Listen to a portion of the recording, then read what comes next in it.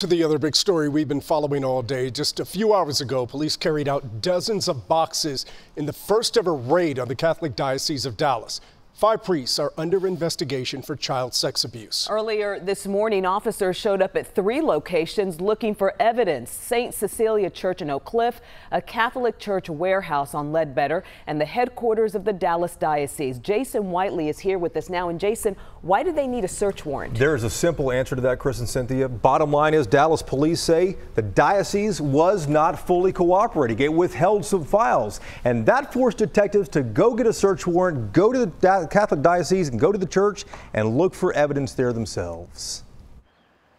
What happened Wednesday might just be the beginning.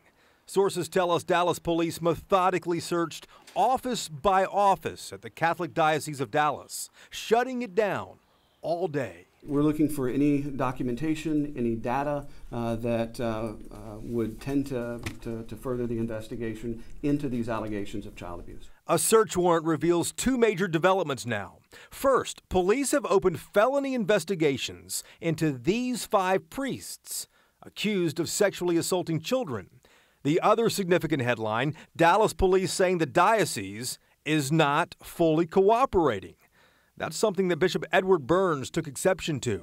Go ahead, search. If you really think that there's something more, then look. And if you want to look at it closer, then take it. Police say they wanted the names of every single priest with a sex abuse allegation, not just the 31 the diocese revealed in January.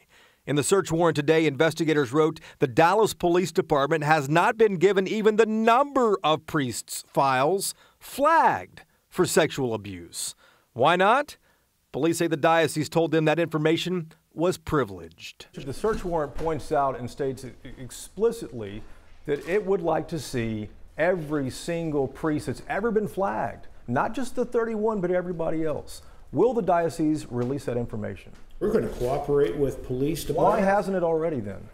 Police say they've been asking for that information but haven't been able to get it. Thank you. Because I know that there is ongoing conversations with the Dallas Police Department. It's disturbing and disappointing, but it's not surprising. Police have interviewed Lacey Turley Most after our story in January about this client of hers, who said Father Timothy Hines groomed him for years as a teenager, then took advantage of him as a young adult. When my client came forward in 2015, he was informed that his report of sexual abuse wouldn't ever be forwarded to the Diocesan Review Board. That review board is supposed to alert the church, among other things, to problem priests, something the diocese says is working as police start looking for proof.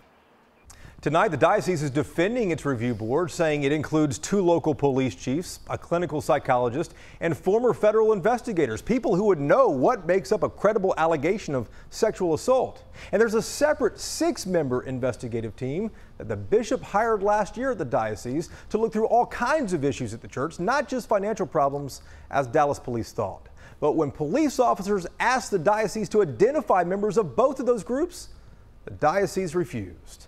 You should expect a lot more to come on this, Cynthia. And Jason, again, here are the 5 men named in that warrant. Edmundo Paredes, a former priest at St. Cecilia in Oak Cliff, is the only one charged. There's also Alejandro Buitrago, Jeremy Myers, Richard Brown, and William Hughes. Today's raid comes as the church wrestles with a fresh wave of scandals. In January, every Catholic diocese in Texas released the names of priests accused of sexually abusing children.